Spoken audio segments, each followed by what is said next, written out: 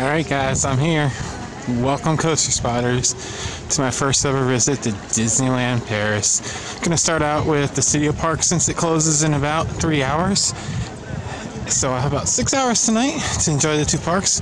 Hopefully get on all the coasters, and I have just enough to hit 900 tonight. So let's go. Have now entered Walt Disney Studios.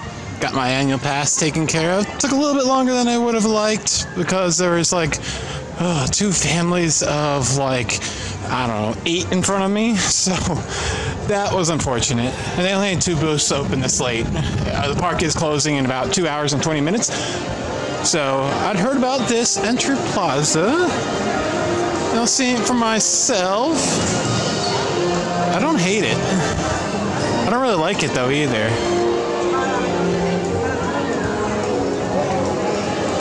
So the goal today is to ride all the coasters. I'm going to take in the park a lot more, do shows, take in the details, do other non-coaster rides on Friday after I've returned from the south of France.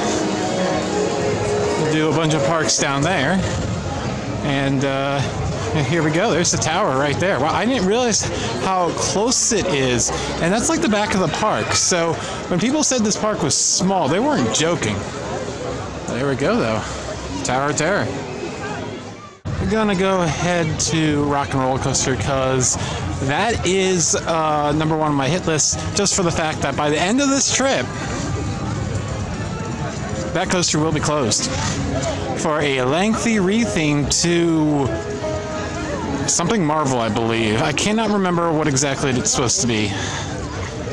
By the end of the trip, I'll study up on everything that's going on with this park. I know that a lot is coming to this park. It's going to change a lot. I'm kind of excited to see this one pre-changes, though. I never got to see California Adventure beforehand. Wow, oh my god, that's the back of the park. This park is so small. Oh my god. Seriously. Alright, 10-minute wait. I have done Rock and Roller Coaster in Florida like twice, and it was, oh dear God, it was 18 years ago. So I might as well have not ridden it. Very excited to give this a go.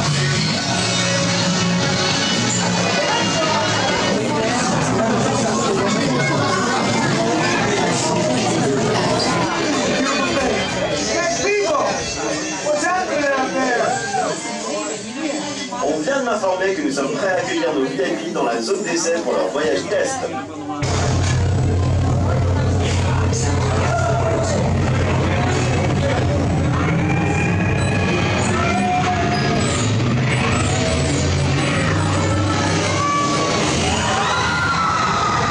Alright, so just got off my first ride on Rock and Roller Coaster starring Aerosmith. Yeah, so we pulled up to the launch, it started doing its countdown, music started playing, and we didn't launch. I thought we eavesdropped. Turned out someone had their cell phone out, and I couldn't believe how the staff treated that guest. She was like, I see it between your legs, I'm not stupid. And then she like blamed her for everyone not having music. As far as the ride goes, so that was interesting. But as far as the ride goes, really fun. I really liked it. I can't compare it to the one at Walt Disney World. It's been way too long to even begin to compare that. So, yeah, I enjoyed it. I definitely need to ride it again when there's music. Probably do that on Friday a couple times. And, yeah, so let's move on to Tower, see if there's any fast passes there. I doubt it. But then do the RC Racer and Crushes, and we'll see. Maybe I'll have time for Ratatouille. Alright, so definitely hit is the tram tour for me. This, I believe, it's not closing yet, but it's definitely on the chopping block. I don't think they have announced it, but we're pretty sure it's closing. So that is definitely going to be something I want to do, especially since Walt Disney World is done with. And these look like food and wine booths. Ooh, look at all those beers. Ooh, hello.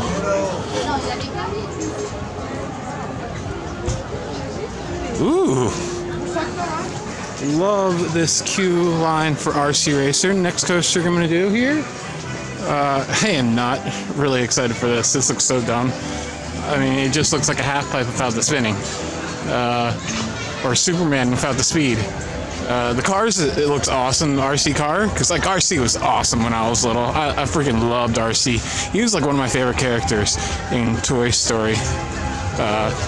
This land's cute. It is so small though, but I don't have any reference because I haven't been to one in Disney World, but it's really cute what's here, that's for sure.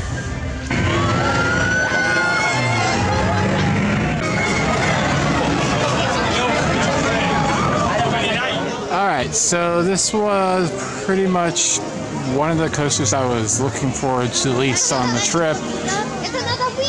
And it was pretty disappointing. It's just not much to it. It's not that fast.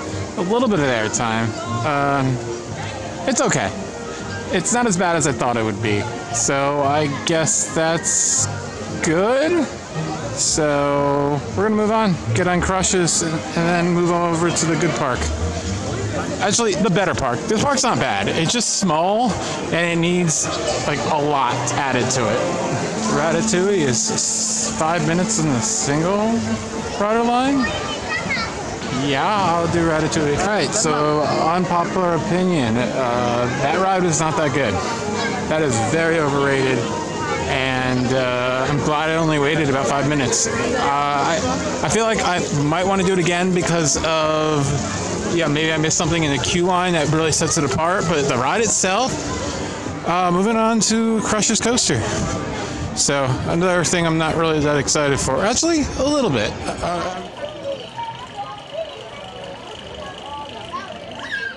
Alright, here we go. Crush's Coasters, 40-minute wait. Single riders seem to be done for the day.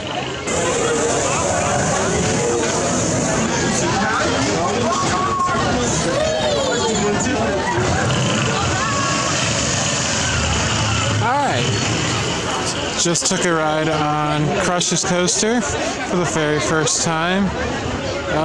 Yeah, I enjoyed it. The parts before the lift hill. The dark ride portions, this custom portion, is really good. I really like the theming, the dark ride section.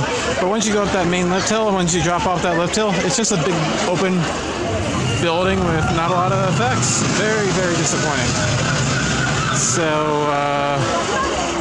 thumbs in the middle, I think. So, yeah. Might give it another try. Probably will give it another try. Unfortunately, the single rider line was closed when I got in line, but then it eventually opened up and there was like no line. So that was very annoying.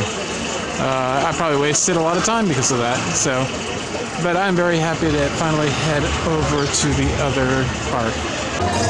So, first impressions of the park. Obviously, I just did the coasters and Ratatouille, so I don't have the full experience, and I do want to give it a little bit more time before I give my final opinion on it. But I don't hate it. It is very small, though. There's just not much to do. I don't know. I haven't been to Hollywood Studios in Florida for a very long time, so I might feel the same way about that place too, to be honest with you. But I know they're nothing like each other. That's probably a pretty bad comparison. But yeah, it's okay. I'm really excited to do the tram tour later. I wish I was able to do Armageddon. I know it was terrible, but I think I would have loved it for how bad it was. Unfortunately, that is now closed, so can't do that. I need to get a better ride, and that kid has the same dance opinions. Okay. But I need to get a better opinion of that with the full soundtrack. So, which I will do. But there we go. All right, let's go into the main park. Oh man, this is amazing. If that hotel wasn't so expensive to go to, I would so spend the money because that would be amazing. I really like this entrance. This entrance is fantastic. It's such a more such a more like detailed entrance than the American versions, but it still is familiar, but so much better. Yeah, this is so much nicer. than either American parks.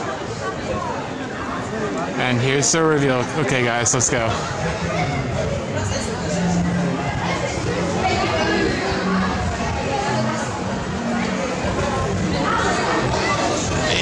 It's like America, but so much nicer. I love it.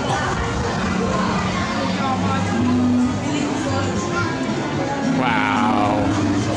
So I have a good idea of where I'm going, but not totally. So just gonna explore.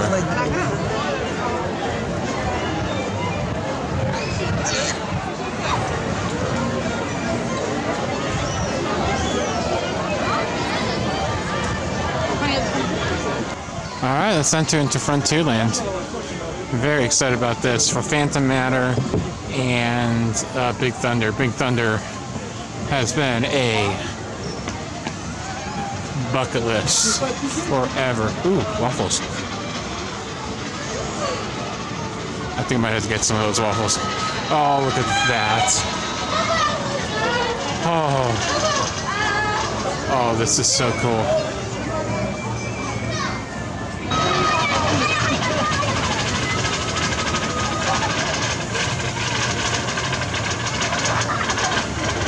Big Thunder has a 70-minute wait. Phantom Manor, 10-minute wait. So I think we're gonna come back to Big Thunder. Hopefully that line dies down a little bit. So let's go on a ride on Phantom Manor. Very excited about this. 13-minute wait. That means no wait. Oh yeah.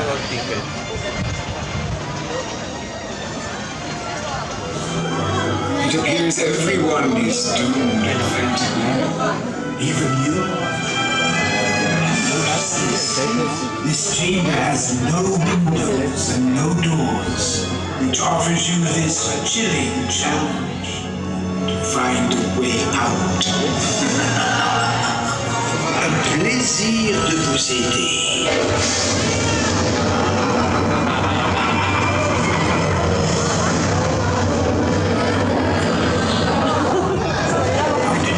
So I enjoyed that. Somehow I thought that was like vastly different than the American parks, and it's really not. There's more detail. Overall, it is better, but it's not like blow me away comparison in difference, like levels. So a little disappointed there. Definitely enjoyed it. Let's move on.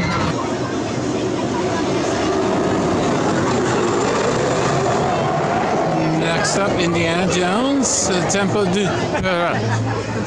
5 minutes. Not surprised.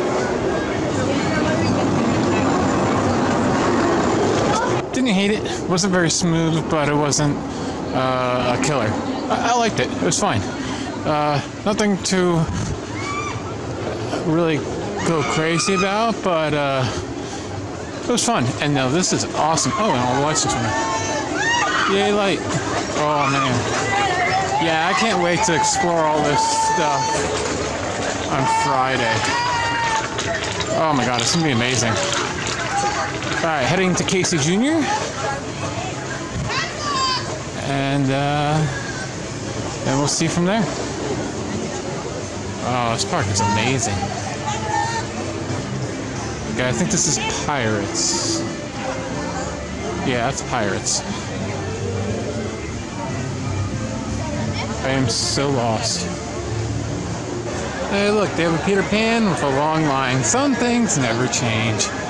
So, holy crap, no. I'll have to do that with early entry. So, now I've noticed that a lot of, like, all the restaurants are closed by 9 o'clock. And a lot of the other stands are closed by 9 o'clock. This is ridiculous. Like, I want to get something to eat and like everything's closed. Now, there's just so much stuff I want to explore, but today is not the night.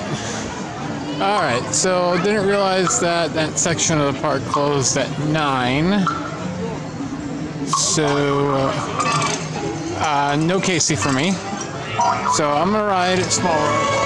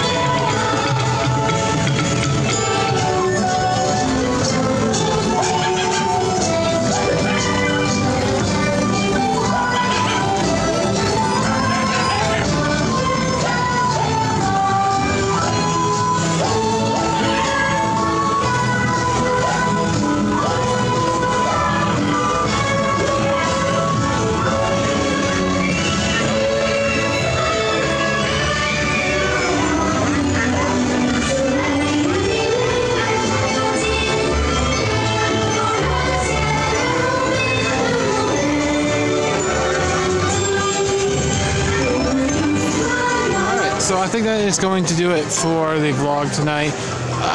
Yeah, let's just call it from the night. I am tired. I think I am just going to go ride Big Thunder Mountain and skip out. I think Space Mountain's been down for a little while, and I don't know if it's going to reopen. So, yeah, that's it from day one of the Euro trip. So far, it's been great. Disney is amazing, as usual.